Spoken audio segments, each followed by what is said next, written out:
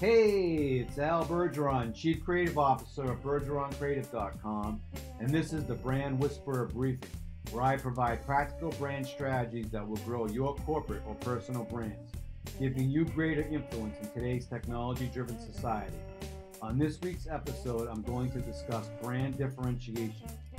Brand differentiation is defined as the claims you can make about your brand that offers the advantage of being the only, first, or best choice for your target audience. This is critical to your branding efforts because getting your brand to be the only choice is a matter of what's different, not what matters most to the target audience. Consumers usually have many choices when it comes to choosing a brand. Each one offers what seemingly matters most. For example, consider buying a car. The cars in the consumer's consideration set all offer what seemingly matters most to the buyer.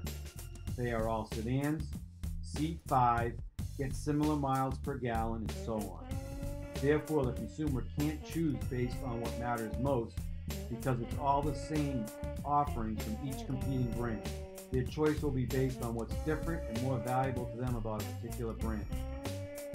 If you don't communicate your brand differentiation effectively, the consumer's choice could very well be based on something of secondary importance, such as a relationship with a salesperson or a positive showroom experience. If you clearly articulate what makes your brand different, you make it easy for the target audience to choose your brand.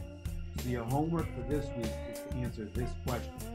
What need does my product or service fulfill that makes my brand the most valuable, the only, or the best choice for the target audience when compared to the competition? That's it for this week.